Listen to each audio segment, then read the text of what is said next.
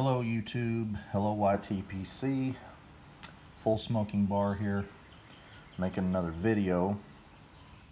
I obviously tend to make videos about things regarding questions that new pipe smokers ask, and today we're going to be talking about breaking in a new pipe. So, what I've got sitting here is an unsmoked pipe. I've had this pipe for quite a while, but I am going to probably start smoking it, so I want to go over what I would do, to make this where I can smoke it. Alright, but before we talk about the stuff I do, I want to get some kind of science-y stuff out of the way first. Briar has a remarkable property of being able to absorb and dissipate heat to some degree or another. But that capacity can be exceeded. So, what we're going to do is we're going to use this piece of bamboo as a crash test dummy. Now, believe it or not, bamboo has very similar behavioral properties to corncob pipes, and even briar to some extent. And the reason I know that is because I have made pipes out of it. And this has a liner in it. But I have made some of these and I've smoked them and they behave very similar. Want to give a shout out to my friend Cane Rod Piper. He was kind of the inspiration for it. I thought that Cane Rod Piper should have a cane rod pipe. And if you don't know who that is, check him out on YouTube. He's got a bunch of videos, and he also has a Facebook page and a website. He does pipe restoration and does live streams and all kinds of stuff, so go check him out.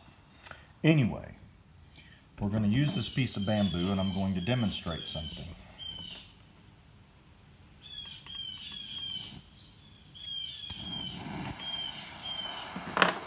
All right.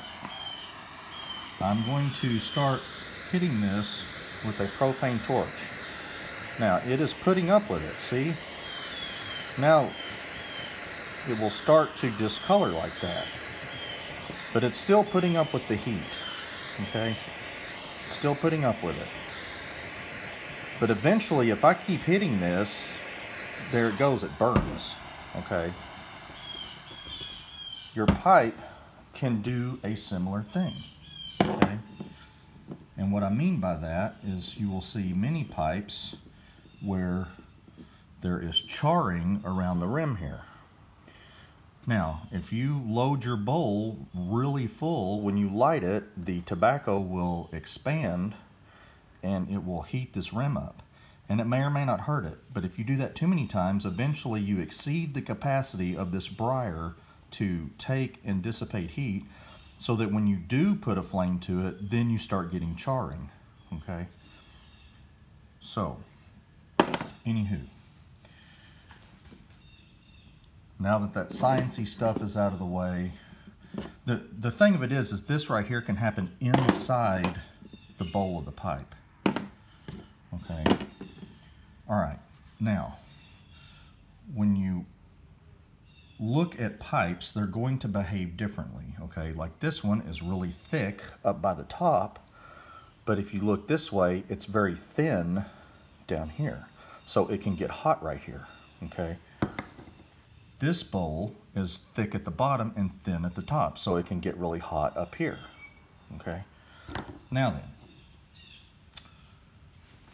to break in a pipe, there are many, many ways of doing it. A lot of people say things like, well, put a fourth of a bowl full and smoke that half a dozen or a dozen times, and then fill it up halfway and smoke it half a dozen to a dozen times, and 3/4, and then finally full, and you can do that, and it works perfectly fine.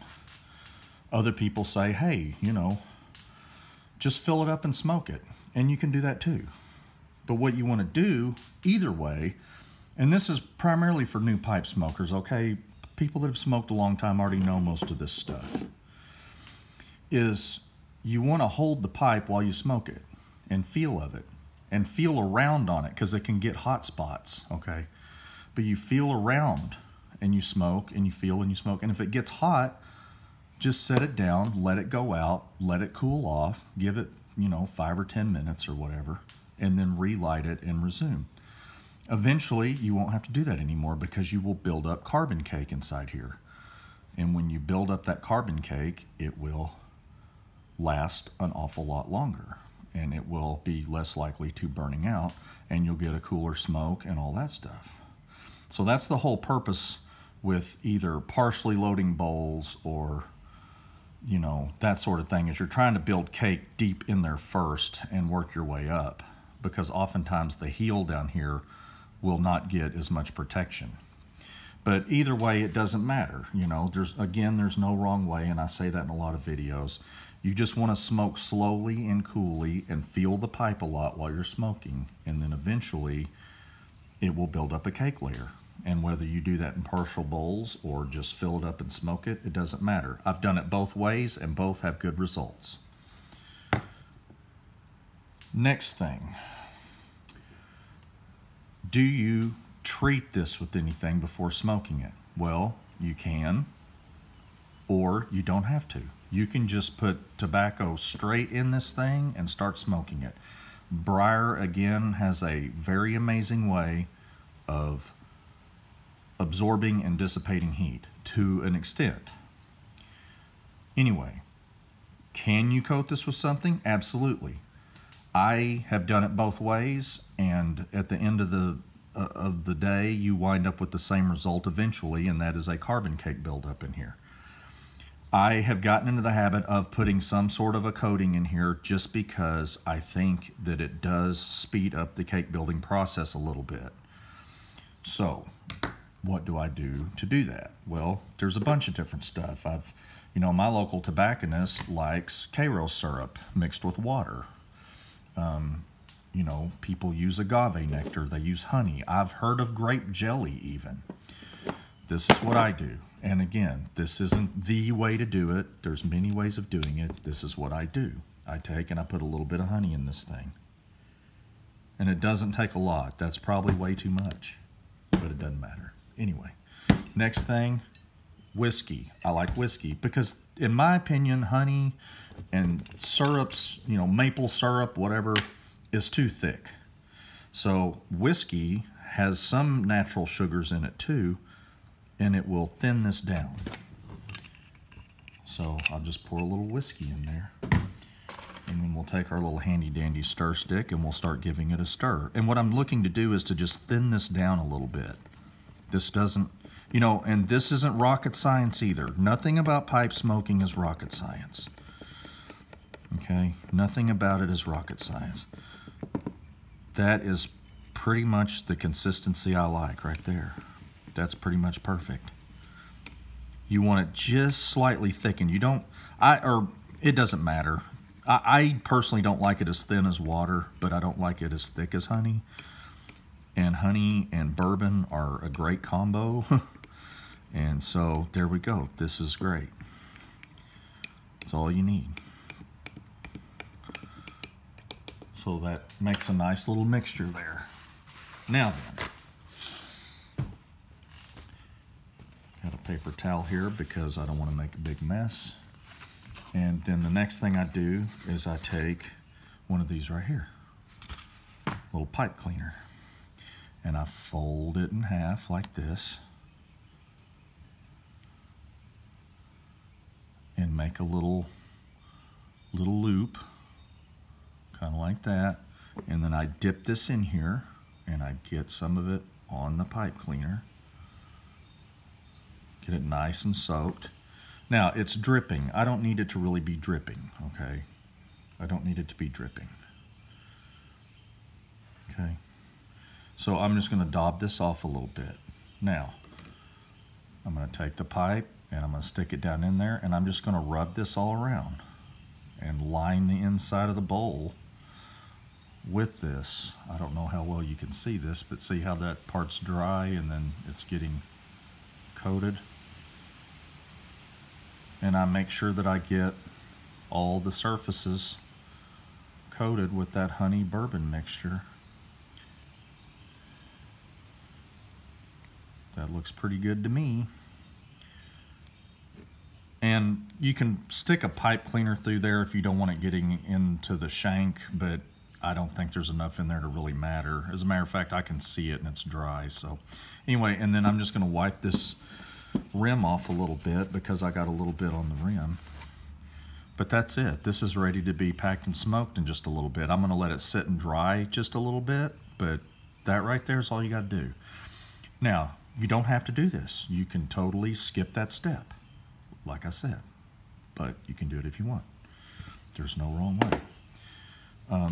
So, just to kind of briefly go over, briar has a way of tolerating heat to a point before it burns. And if you start it burning like that, you can wind up with a burnout eventually, okay? The shape of the pipe matters. Most of the time, bowls are parallel as they go down in there, but the outsides are not. So you'll have thin parts and you'll have thick parts. Like if you look at this freehand pipe right here, this is really thick, and here too, no problem there. This is really thin, so the sides of this can get really hot. So I want to be feeling for that while I smoke it, okay? And again, this one here, you know, this is a fairly narrow, fairly deep bowl, which a lot of people like to smoke Virginias in that. But right here it's thin, and Virginias smoke hot, so this can get so hot you can't touch it, and then you just want to leave it alone for a little while, okay? And that's all there is to it, you know, no big deal. When it comes to bowl packing, I recommend you don't pack it all the way to the top because it expands as you light it, and it will char the rim because you're adding more and more heat to it until it eventually chars, like this right here. This was an estate pipe, and it was already charred right there when I got it, and I just left it alone. But anyway, that's it. I'd like to thank everybody for watching, and I hope that this was helpful to some of you guys. And like, comment, subscribe if you want, or don't if you don't want. Dislike it if you want, I really don't care. And I hope everybody has a pleasant weekend, and happy smokes, and take care of yourself and all that stuff.